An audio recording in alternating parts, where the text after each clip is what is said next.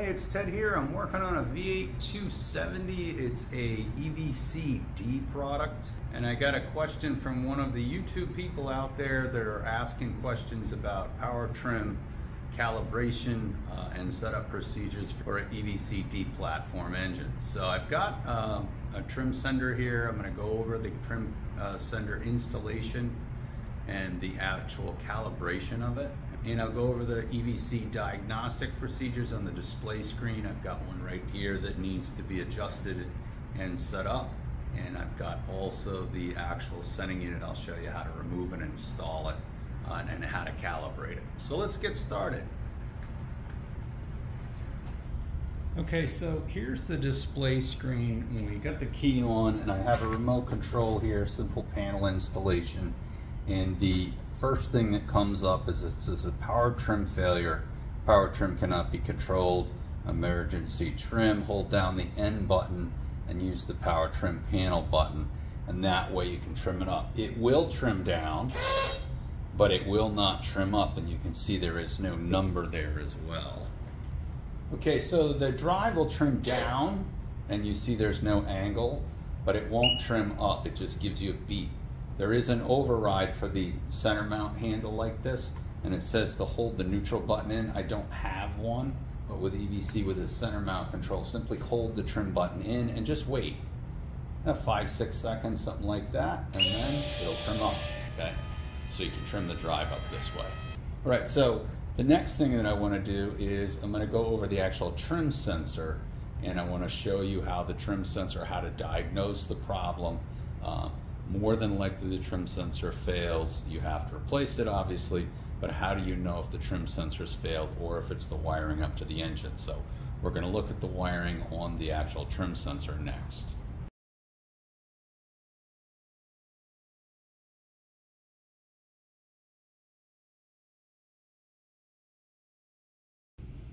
Okay, from the workshop manual I have some jumper wires I've made up that fit within the trim sender switch, and then I've dialed the new trim sender in at about 10.6 ohms. The book tells me it should be 11 plus or minus 1 ohms. Once you get this set to this point, then you're going to install that into the assembly, and you have a couple of screws here.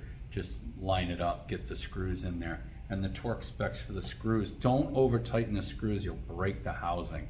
So the torque spec for these screws is 21 inch-pounds, so you really need a small inch-pound torque wrench to do this, to set it up so it doesn't get damaged.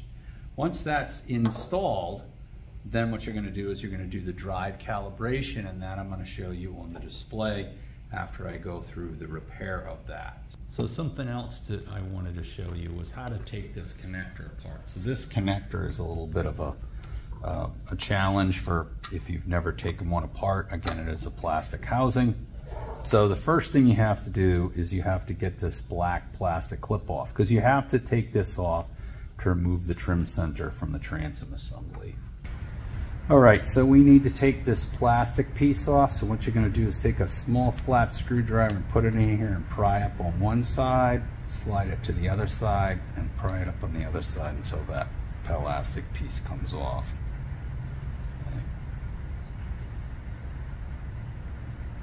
There we go, slide that up. So the other end, now that got this loose, I have to get in here, and if you can see in here, there is a little plastic tab right here that I can touch it with the actual tool. And you just reach in there with a pair of needle nose and grab it from both sides and pull it straight out. So I'll grab a pair of needle nose and I'll pull that next plastic piece out. All right, so I'm going to reach in here with a pair of needle nose. I'm going to grab that center tab and grab it firmly and pull it straight out. So there's that plastic piece that comes out. Now the inside of it, there are little plastic tabs, and you take this pick tool, and this is one that I've used for a long time. It's an actual Delphi pick tool, and you can purchase these online. They're reasonably inexpensive. There's the part number. Right, so I'm just going to draw a little picture, and I want to make sure that the little lock tab goes up.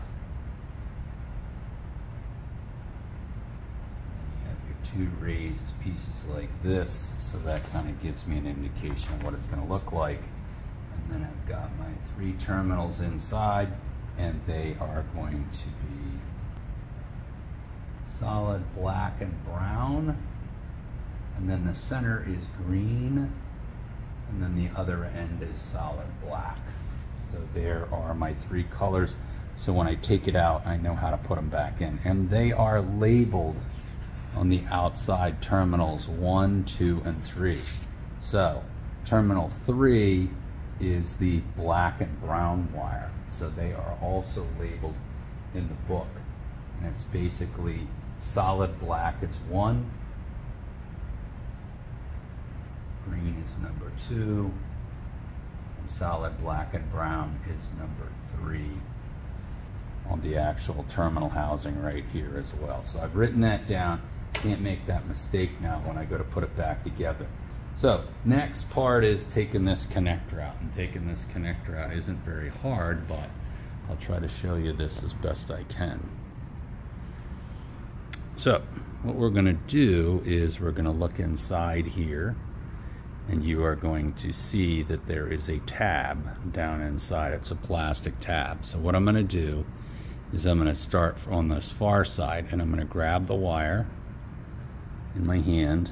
I'm going to wrap my finger around it so I can push on the connector. So I'm going to push up on the connector. So what I want to do is just be ready to pull that wire out. So what I'm going to do is I'm going to slip my tool in here and push that tab up. I have to put it between the wire, and then I can pull on the wire and pull the wire out. So once I get it started, it'll come right out. So that little tab, and this is why this tool comes in so handy. And there we go, there's the first one.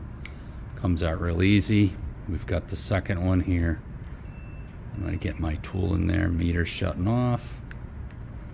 There's the second one comes out, and then the third one, little tab is just above the actual connector itself. So just slide your tool in there, push up a little bit, and there's your 3 wires. So now here are your 3 wires, and you've removed this. So now you can take this piece off, and you can pull this through the transom and run the next one. So what I typically do is I run a tag line through the transom, and I pull it through the transom, and then what I do is I take the rope on the other end of the string, and I tape up this new harness, and I run that back through. So it's an easy way to snake that back in.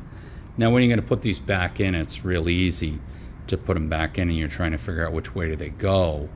All right, and the lock tab holds them in place. They're kind of universal in which way they go. But so I'm just going to push that through until it locks. I'm going to take my next connection here, and my next wire is green. I'm going to push that through until it snaps, and then the final wire, I'm going to push that through until that one snaps. So there's the 3 back in place, and the green wire actually does have some type of a tracer, and I think it's, can't tell if it's red or brown, but it's black with a tracer, the green wire with a tracer, and then the solid black wire on the end. And again, number 1 was the solid black wire. I wrote that down over here, and I've got the connections all back the way they go. Then just to put this piece back on, just snap it in place. Okay, last but not least, we got the connectors in there. Don't forget to put this red plastic piece in there, and that just slips back in there. Real easy.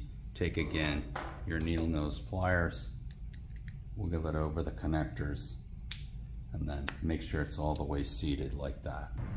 So now what we're going to do is we're going to go through the calibration of this connector after it's installed. Okay, I have an EVC-E set up here, but an EVC-D, the functionality is exactly the same. If you have a top mount control, it's simply the throttle only button is the button that you're going to use for this calibration setup. And then if you have a side mount control on the handle here, there's an actual neutral button. You're going to push that button in for the calibration. So let's go through the calibration. Wakey wakey. So when you're going to put the trim center back in, make sure the drive is fully trimmed all the way down. So now that it's trimmed all the way down, what I want to do, and you can see it says it's -40, it's not calibrated correctly. There is no -40. So what we're going to do is we're going to go ahead and we're going to recalibrate the drive. And it's quite easy to do. You just put it in calibration mode. So again, if you have a top mount, you push and hold on the throttle only button, and on the side mount control, I'm going to push and hold on the actual neutral button, and it will say throttle only activated. Hold that in until you get to the point where you can actually see the calibration. So once I've held that button in for a period of time, it will come up as in calibration mode.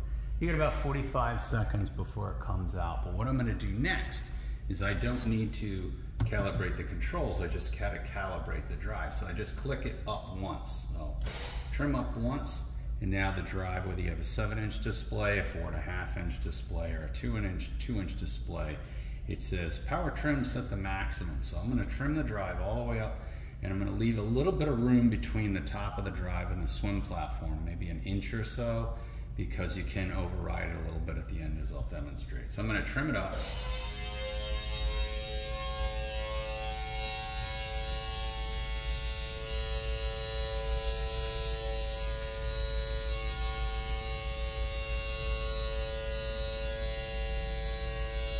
And that's pretty good there. So we're going to pretend there's a swim platform there, and we're not going to crush into the swim platform. Right, so the next thing I want to do is just click on that neutral button again on the side, or the throttle only button. Click it once. At that point, it changes to set the minimum position, and the same thing here. It says to push that button and then set the minimum. So I'm going to trim it all the way down until it's bottomed out.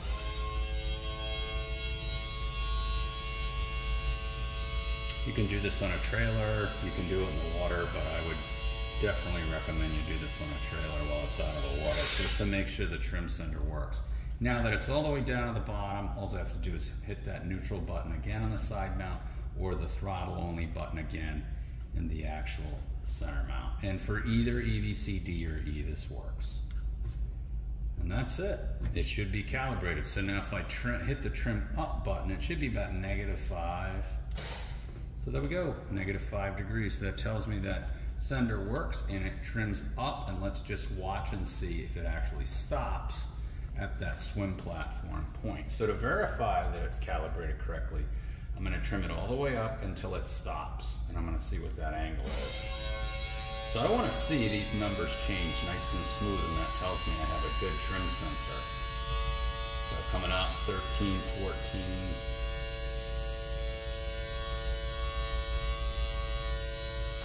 Okay, so there's 31 degrees. Okay, if you have a mechanical system with non-EVC, then the maximum height of the drive again is adjusted by putting what we call pucks inside the pistons, and that limits the trim pistons to 32, 42, or 52 degrees maximum height. These drives for EVC are all 52 degree drives. So you can calibrate them to any maximum point, like I did here, to about 32 degrees. Now, since I've maxed it out, and I'm going to trim it down again just a little bit, and then I'm going to trim it up till it stops. And this is why I say, leave a little bit of room between the swim platform and the drive. I'm going to click the up button again. So down, come up, shuts off. But then I want to make sure is it all the way up, and I'm going to tap that button. So I can get an extra couple of degrees out of it. So remember, keep that little distance between the drive and the swim platform if you're calibrating this. Once you're calibrated, it's done. You don't have to do it anymore. And that's the whole secret to it. Now, if the drive is that high, it will also, with EVC, won't let me start the drive because it's too high.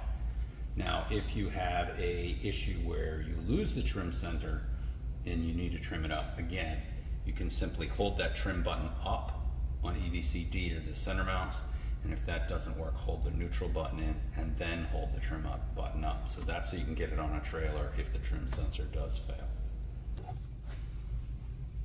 So I hope you liked the video and it helps you understand how to do the calibration for trimming up the drive, setting your trim limits with EVC D or E. Changing the trim sender is a not easy task, I would say, so I would leave that to a Volvo technician for sure. If you're not really mechanically inclined, it is a bit of a chore to do, say the least. The way to set it and to set it up again is around 11 ohms, and then install it. You have a little bit of leeway there. You get it pretty close. EVC allows you a flexibility of having the trim sender set in.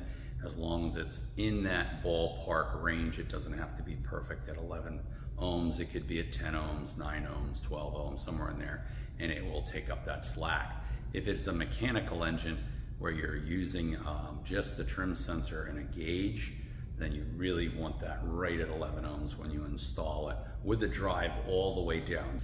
If you liked the video, please hit that like and subscribe button, and I'll see you in the next one.